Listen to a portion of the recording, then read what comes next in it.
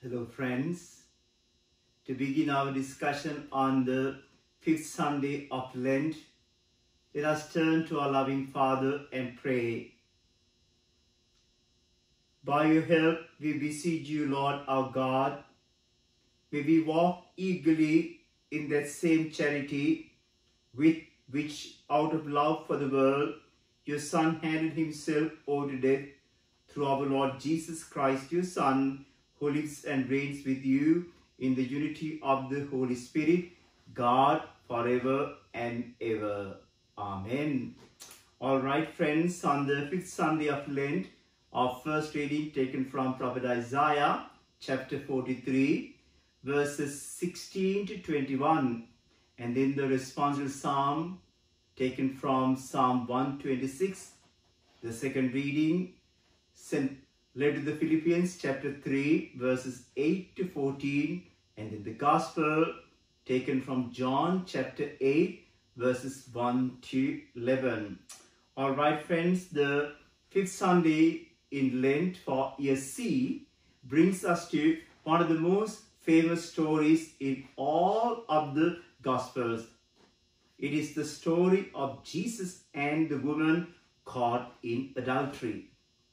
So what is unique about this week, though, is the church takes the gospel for today not from the Gospel of Luke, which is what we have been reading from throughout the ordinary time and through Lent up to this point, but from the Gospel of John.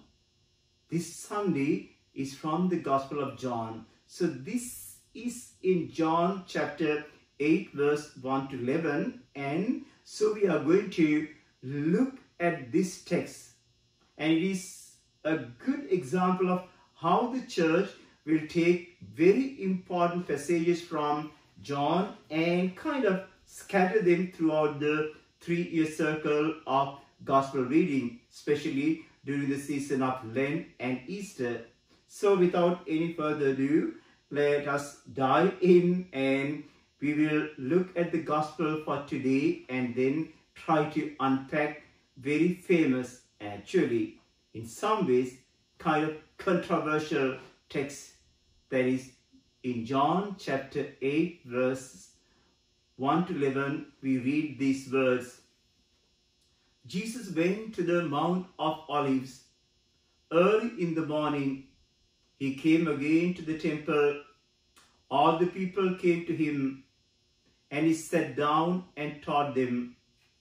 The scribes and the Pharisees brought a woman who had been caught in adultery, and placing her in the midst, they said to him, "Teacher, this woman has been caught in the act of adultery. Now, in the law, Moses commanded us to stone such. What do you say about her?" This they said to test him, that they might have some charge to bring against him. Jesus bent down and wrote with his fingers on the ground. And as they continued to ask him, he stood up and said to them, "Let him who is without sin among you be the first to throw a stone at her." And once more he bent down and wrote with his fingers on the ground. But when they heard it, they went away one by one, beginning with the elders. And Jesus was left alone with the woman standing before him.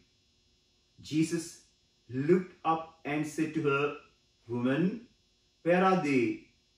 Has no one condemned you?" She said, "No one, Lord."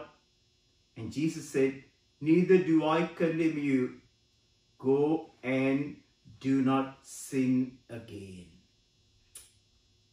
Friends, it is a very interesting and also can be a very controversial gospel passage. So, what is going on in this passage? In this case, a few elements stand out as important. First, the context. Where does this happen? Well, this episode happens when Jesus is teaching in the temple in Jerusalem. And many of the episodes in the Gospel of John have that setting. So one of the difference between John and the Synoptic Gospel is that Matthew, Mark and Luke, and the bulk of Jesus' teaching in those Gospels is either in Galilee, that is in the north, or on the way to Jerusalem, like in the Gospel of Luke.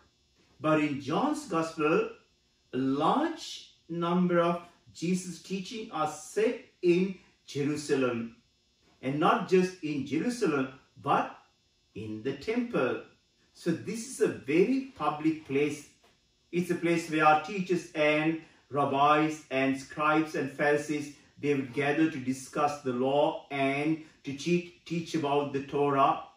It was kind of like the Jewish equivalent to Plato's Academy or the city of Athens, or in the Acropolis, or in Greece, where Greek philosophers and pagans would gather to exchange ideas, to learn from one another, that kind of things. So Jesus is in the temple complex. He's teaching the Jewish people who are there in the temple, and in that context, the Pharisees and the scribes bring before him a woman who has been caught in the act of adultery. Friends, let us pause there. One of the curious things about this is that although she's caught in the act, the man who is obviously guilty as well isn't brought onto the scene. So, who was he? Where was he? Why wasn't he brought there before Jesus also? Well, we do not know. What we do know is that ancient Israel in the Old Testament, especially in the book of Numbers 5, there is a whole chapter dedicated to the suspect adulterers and the test that would be given to a woman if she was suspected of adultery. So she would be brought into the temple and subject to a test if her husband suspect her of adultery. Now in this case, there is no test that is given because there isn't just a suspicion of adultery. She has been caught in the very act of adultery. So that fast forward her straight into the situation of having to deal with the penalty for adultery, which is in the law of Moses. The penalty for adultery is the death by stoning. Any first century Jew would have known this. However, because we have not first century Jews, I will just read the passage to you so that you are aware of the law. You will find this in the book of Deuteronomy, chapter 22, verses 22 to 24. It says, if a man is found lying with the wife of another man, both of them shall die. The man who lies with the woman, and the woman so shall purge the evil from Israel. And then it goes on to specify in verse 24, you shall stone them to death with stones. So it specifies the manner of death is death by stoning. So in this case, any Jew would have known that adultery, meaning to have a relationship with someone else's spouse, is different from fornication, which would be to have a relations outside of the marital covenant. To have a relationship with the married man or married woman is to break one of the 10 commandments. Thou shalt not commit adultery. That is the 6th commandment. And in the Mosaic law, a grave violation of any one of the 10 commandments is punishable by death. So if you commit adultery, the punishment is death. If you blaspheme the holy name of God, the punishment is death. If you desecrate the Sabbath and work on Sabbath, the punishment is death. And if you curse your father and mother, it is a capital crime, the punished with death. And if you commit adultery, it is punishable by death. So if you kidnap someone, in other words, commit grave theft, it is punishable by death. So human trafficking would be a capital punishment crime in the Old Testament. And if you bear false witness in a murder case, the punishment is death.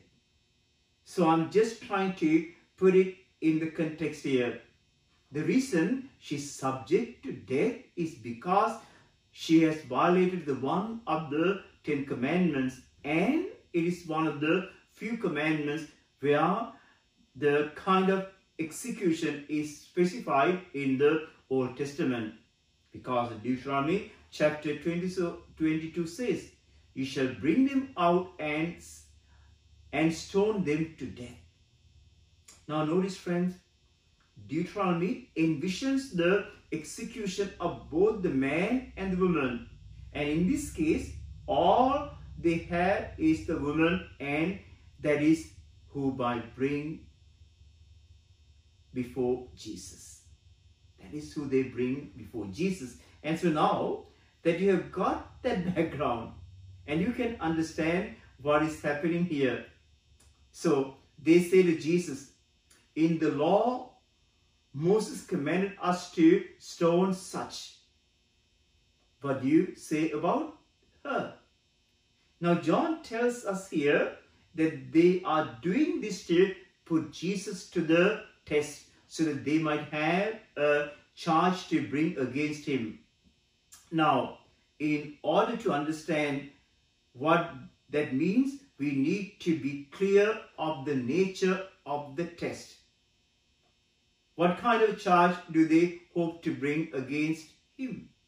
Well, essentially here, they are trying to entrap Jesus because they are putting him before, putting him between a rock and a hard place.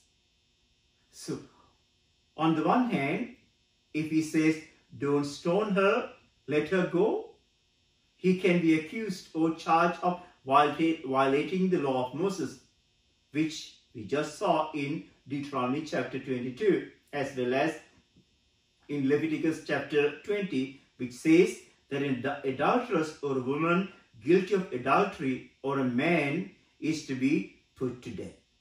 So if he says, "Let her go, don't stone her," he can be called a lawbreaker. On the other hand, if he says, "Stone her to death," in the Jewish temple, in a very public place, he could also be accused of violating the Roman law. Because later on in the Gospel of John, especially chapter 18, verse 31, you might recall, Pilate taunts the Jewish leaders and say, "Take him yourself and judge him according to your own law." And the Jews said, "It is not lawful for us to put any man to death." Now, they don't mean it is not in accordance with the law of Moses. They mean it's not in accordance with the Roman law. Because the Roman law took away the authority of the Jewish leaders to execute anyone. So, they don't have a court that can try capital cases. Those have to be brought before the Roman procurator for the Roman governor, Pontius Pilate in this case. So, if Jesus says, "Stone her," then these same Pharisees and scribes could then charge Jesus with having initiated an execution which it was unlawful for a Jew to do, which for a prominent Jewish rabbi and leader like Jesus could get him in trouble and put him to the prison. So if you see there are two situations here. Either he gets in trouble with the Jewish authorities for being a breaker of the Mosaic law, or he can get in trouble with the Roman authorities for breaking the Roman law. And so they think that they have caught him, and they think they have got him. Now, just a basic rule of thumbs: don't try to trap Jesus of Nazareth. Don't try to put him in a situation, because what is going to happen, and if you try to entrap him, is that the trap that you set is going to spring back upon you.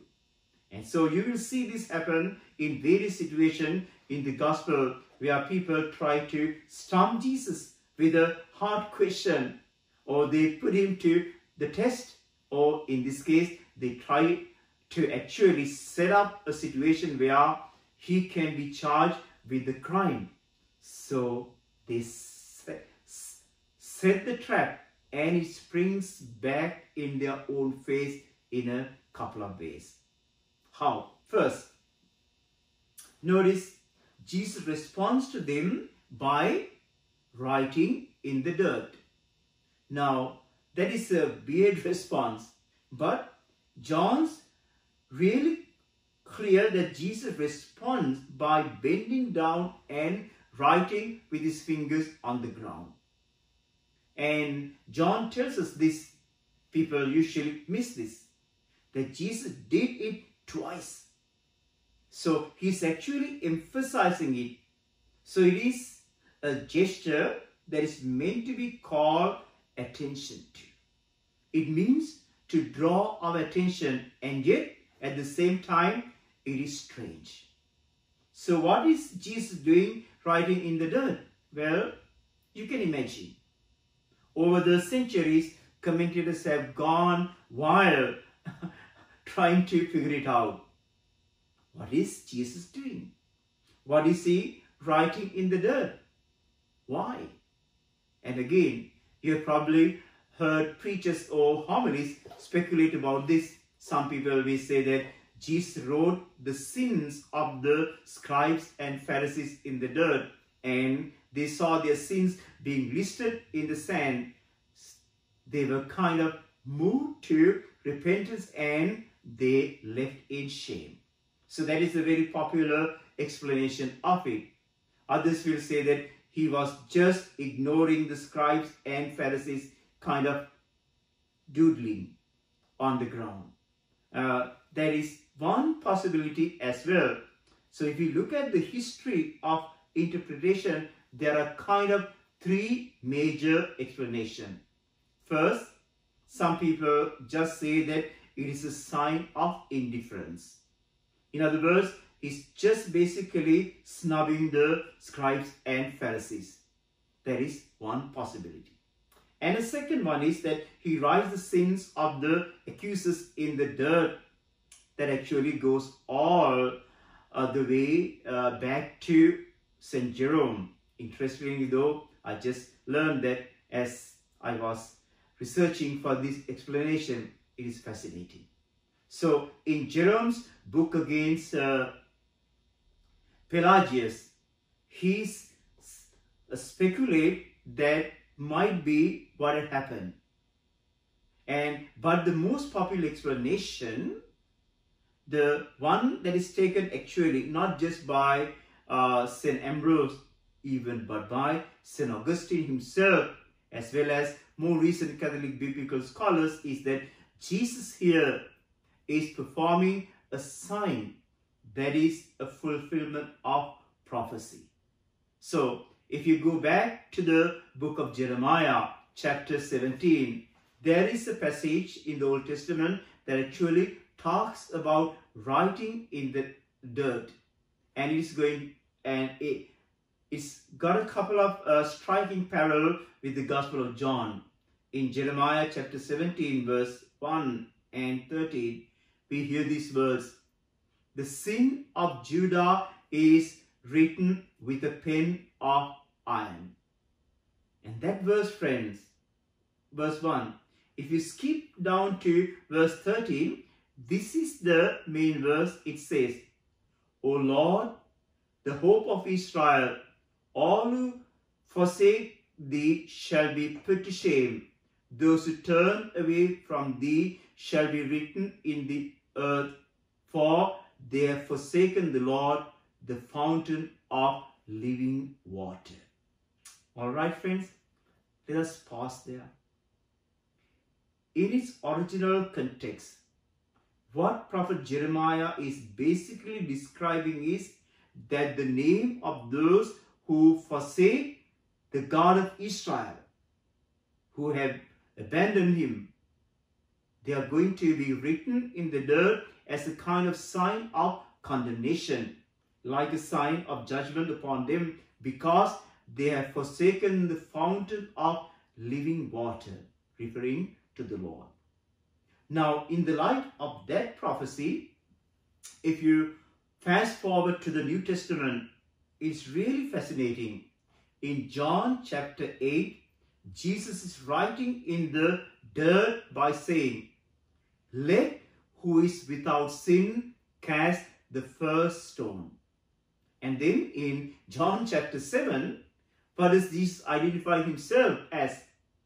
The fountain of living water. He says, out of his heart shall flow river of flowing water.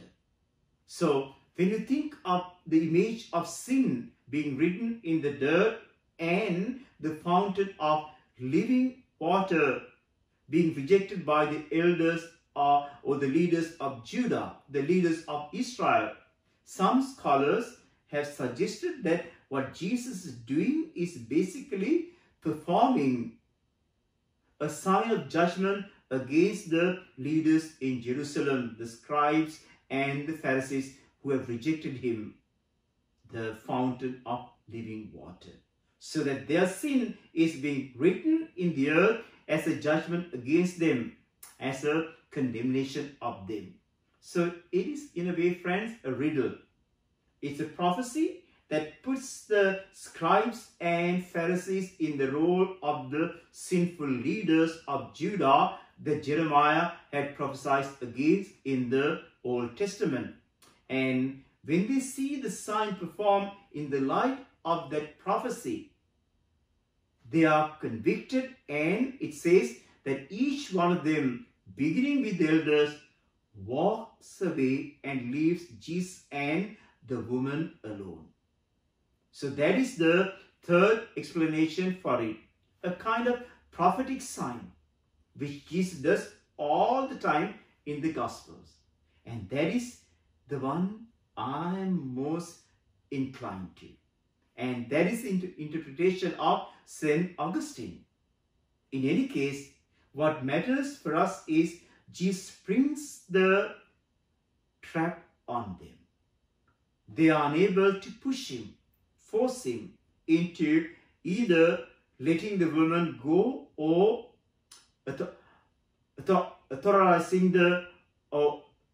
authorizing her to being stoned and then getting in trouble with the Roman authorities.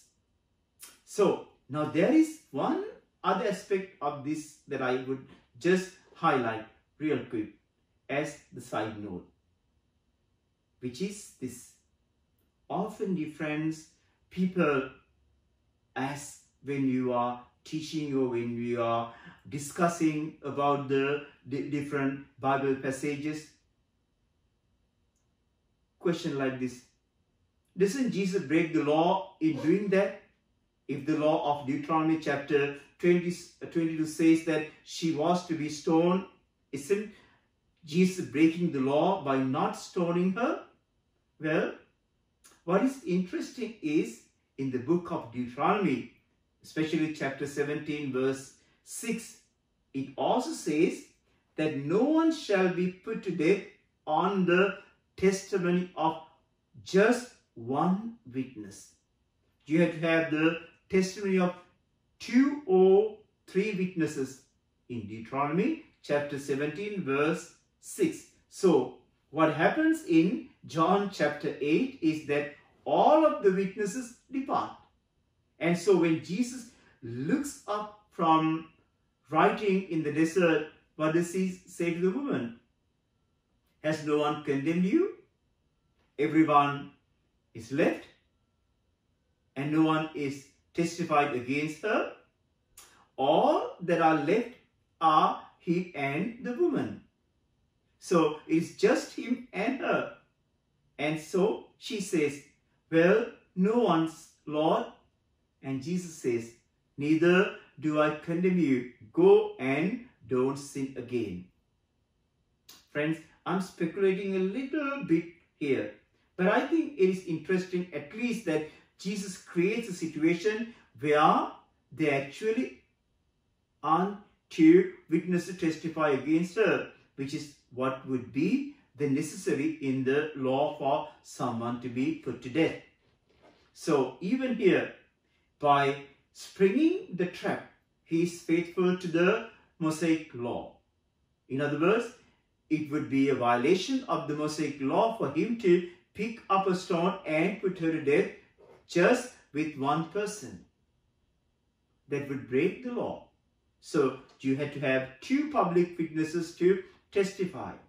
If you want any analogy of this, remember at the trial of Sanhedrin, they are trying to drum up 2 witnesses to testify that Jesus said that he would destroy the temple because they can't put him to death if you don't have at least 2 people willingly to publicly charge him with a crime. And that is what happened. That is what doesn't happen here with the woman. So he says to her, neither do I condemn you. And then his final words, so important, go and sin no more. So he calls her to repent, to change her life, to turn away from her life to adultery and do not commit that sin again. So friends, it is a beautiful, beautiful story of divine mercy. And also the call to change one's life from a life of sin. All right, friends, with that mind, let us go back to the Old Testament reading. The Old Testament reading for today is not from Jeremiah 17, the passage that I read to you as prophecy, because we are in the Lent and the Old Testament texts are about salvation history, as I mentioned last week even. So in this case, the church gives us a prophecy from the book of Isaiah chapter 43 verse 16 and following. This passage is about the new Exodus. So in a previous reading from Lent, we heard about the first Exodus from Egypt in the time of Moses and to entry into the promised land. So this is a prophecy that looks forward to a new Exodus. Thus says the Lord, who makes a way in the sea, a path in the mighty waters, who brings forth chariots and hosts, army and warriors. They lie down, they cannot rise, they are extinguished, quenched like a wick. Remember not the former thing, nor consider things of old. Behold, I am doing a new thing. Now it springs forth. Do you not perceive it? I will make a way in the wilderness and rivers in the desert. The wild beasts will honor me, the jackals and the ostriches, for I give water in the wilderness, rivers in the desert, to give drink to my chosen people, the people whom I form for myself, that they might declare my praise. So what is God talking about? He's saying, I'm going to do a new thing. I'm going to inaugurate a new Exodus. I'm going to make a new way in the wilderness, and I'm going to give a new springs of water in the wilderness. And this is not going to be an earthly exodus and an earthly journey to an earthly promised land with earthly water to sustain our earthly thirst in the Sinai desert. It is the new exodus of Jesus Christ that is going to be a supernatural journey through the waters of baptism to the heavenly promised land of the New Jerusalem. So that is this final prophecy that the church gives us in the 5th Sunday of Lent, as we are looking forward to the exodus that Jesus is going to accomplish in Jerusalem through his passion, death and resurrection. Friends, in closing for today, I would just like to end with a quote from St. Augustine. He wrote a very beautiful series of homilies on the Gospel of John, and although the story of the woman caught in adultery is missing from some ancient Greek copies of John's Gospel, is not missing, or at least it wasn't missing from St. John's ancient Latin copy of the Gospel. So we are blessed to have one of his homilies on this. One of the things Augustine wrestles with in his homily is the question of, is God condoning the sin of the adulteress by not having her put to death? Isn't God being a little too lenient here with what is obviously a very serious sin? Because adultery is a grave sin. It's not only violate the 10 Commandments, it breaks the marital covenant, it destroys families, it destroys homes. Think of all the human pains and suffering and tears and heartaches and children who have been hurt by the sin of adultery. So this is a very serious sin. So how can Jesus just let the woman go and say, go and sin no more? So what do we make of this act of our Lord? So St. Augustine looks at this passage that actually scandalizes some Christians, and this is what he said about Jesus' response to the woman caught in adultery. Look at the way our Lord's answer upheld justice without forging clemency or foregoing clemency. He was not caught in the scare his enemies and had laid for him. It is they themselves who were caught in it. They did not say the woman should not be stoned, for then it would look as though he were opposing the law, but had no intention of saying, let her be stoned, because he came not to destroy those he found, but to seek those who were lost. Mark his reply. It contains justice, clemency, and truth in full measure. What is this?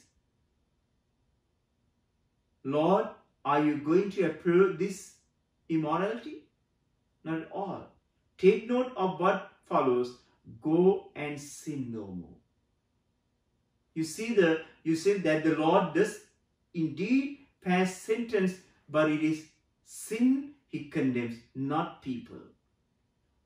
One who would have approved of immorality would have said, neither will I condemn you. Go and live as you please. You can be sure that I will acquit you. However much you sin, I will release you from all penalty and from the tortures of hell and the underworld. He did not say that. He said, neither will I condemn you. You need have no fear of the past, but be aware of what you do in the future. Neither will I condemn you. I have blotted out what you have done. Now observe what I have commanded in order to obtain what I have promised. That is a quote from St. Augustine. Well, friends, I will just say, especially to all those catechumens coming into the church at the Easter time, remember this. What is past is past. The Lord does not condemn you for what you have done. Now go, sin no more, and live a new life in Christ, either through the waters of baptism for those who are coming into the church, or through the grace of confession for those of us who are in it. Let us enter into the Easter season turning away from sin and turning our hearts and our minds to God. Friends, our God is a God of second chance. Let us turn to Him and humbly acknowledge our unworthiness, our sinfulness, confess our sins, and receive His mercy for our soul in order to live a life that He promised, life of abundance. Jesus said, I have come so that you will have life in abundance. May the Lord bless you and fill you with peace, the Father, the Son, and the Holy Spirit. See you on Sunday. God loves you all.